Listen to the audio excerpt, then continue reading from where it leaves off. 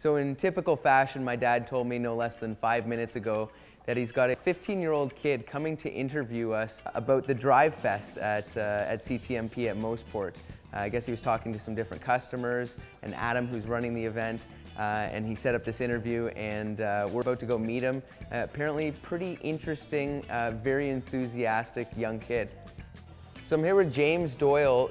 James just interviewed my dad there, and tell me about your interview show. Tell me about how this interview came about, and I guess your career so far. So far, well, one, I'll start off with the show idea. My show is called James Doyle's Garage, kind of like Jay Leno's Garage, except I'm not a rich comedian with a big chin. But we do a lot of different videos, examples. We have a tool talk series where we talk about different tools people can bring to, you know, auto parts yards, etc. And then we do a lot of different other clips with, big race car drivers like Mario Andretti, Foyt, and a lot of other racers. Johnny Rutherford is another great example. Okay. And now, you and your dad. So you've interviewed a ton of race car drivers. Is the idea that you want to be an interviewer, or you want to, I guess, just follow the industry in general? Here, let's walk and talk. I was 3 years old when my dad brought me to the Canadian International Auto Show. Okay. And I saw a classic Dino Ferrari there, and I looked at that, and I said, I want to build that. And growing up in my dad's factory, a big part of the way I would think is, if I want something, I can just go and build it. Sure. So I think that's how I really got into it. And I think I want to build. I want to get into the industry of building, be a manufacturer. Okay. And journalism is another big part of my life, of what I really enjoy doing, which is getting people's family stories and try to, capture, a part of the story that people sometimes overlook or don't think of. Sure. And so you're 15. Yeah. And so when you graduate high school, what do you want to do? Do you want to go to design school and become a designer, or do you want to go work for a big manufacturer? What's your... well, actually, I've started my own car company to where I want to be able to build my own vehicles and manufacture. And after high school, I don't know. There's options. I don't know yet. Sure. But as of right now, I know what I want to do right now. And I'll see after high school. I'll see what options open. I'll see what I need. And I'll go to school for what I think I need to do. So the goal is to build cars? Pretty much. Okay. And the way I labeled my business and the way it's shaped is it's a transportation business, not necessarily a car company. It's a transportation company, and I can see myself building a lot of different things into the future, about what people demand and what people need into the future. Elon Musk, you're a fan of his? Is that the idea? I guess you could say that. Yeah. Yes. Mr. Musk is somebody I do really aspire to be like. Another great example is Christian von Koenigsegg. Okay. When I spoke to him, his big advice to me was to never compromise. Sure. And I think that is something I still look up to, and I say to myself every single day, if there's a moment to where I feel like, I can avoid this by taking a shortcut, I think no. Right. Von Koenigsegg said no compromise. So I think learning, and since I've had the opportunity to interview a lot of big people in the automotive industry, I was able to learn from them of how I can shape my business and how I can, approach everything I've done so far. Sure. So give me a list of your top 5 or top 10 coolest interviews you've ever done. Mario Andretti is definitely up there. I'll have to say Mario Andretti, Foyt, Johnny Rutherford. Got to say Christian von Koenigsegg, definitely. It's hard to pick because I don't want to have definite favorites. Sure.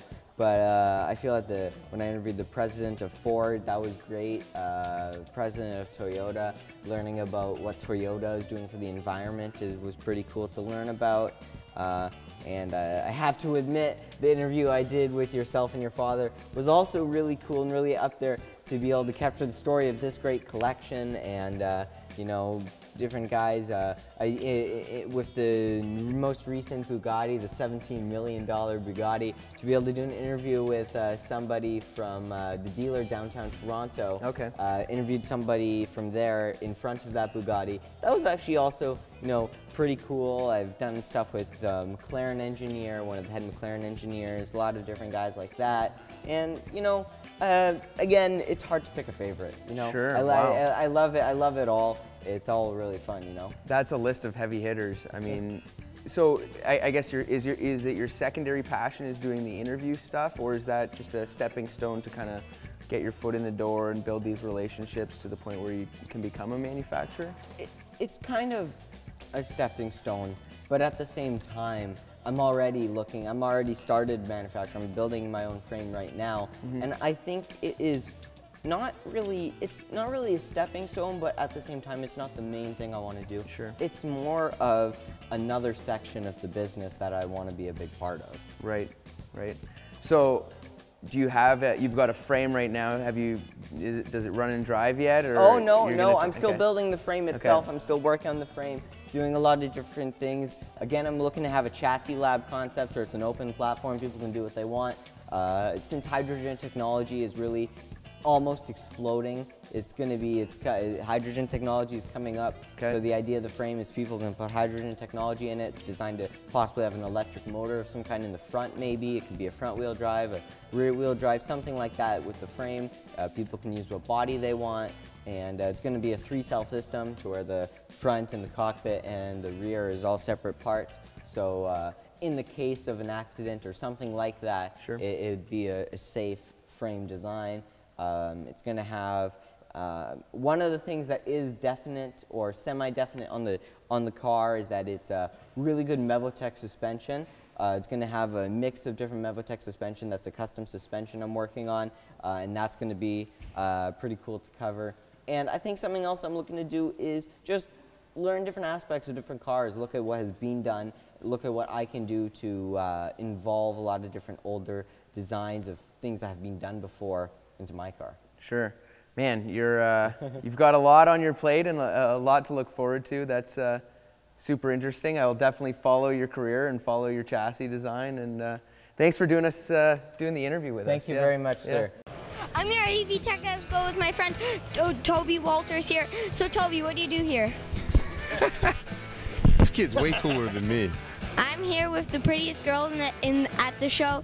What do you think of electric cars on and off the track? Because I love Formula E, and I think it is awesome. I'm here with my little buddy Tim. So, hey, I just came back from a race driving around with this lovely man, and like no one's seeing me. I was crouching like this. I was all like, all right, no one can see me. I'm here with my friend Dane here. I'm having a lot of fun at this EV show. Hybrid's important, I think, in today's society with the whole green initiative and everything else. I'm here with my friend Anthony, and basically the greatest car in the world. So Anthony, how are you doing? All right, yeah. Look at that. You got an audience. Be on J-Lo before you know.